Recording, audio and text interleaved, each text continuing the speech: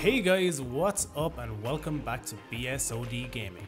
In this video I'm going to show you how you can fix your shudder effect that happens when using the FPS pack released by Xalphenos. This fix was brought to us by Rako, the creator of both Cemu Hook and GPU fence skip hack. It will be linked down in the description.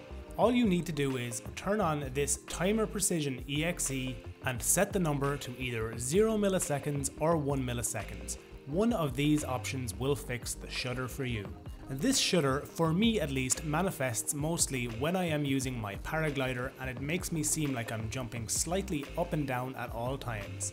As you can see, when I activated this pack and set it to 1 milliseconds for me, the shudder while I move has completely disappeared. All credit for this fix goes to Rako, as he has once again provided an invaluable fix to the Cemu community. As always guys, cheers for checking out the video. I hope you found it useful. Remember to like it if you liked it, dislike it if you didn't, and subscribe to the channel if you want to see all future videos from me. To walk back to out the door.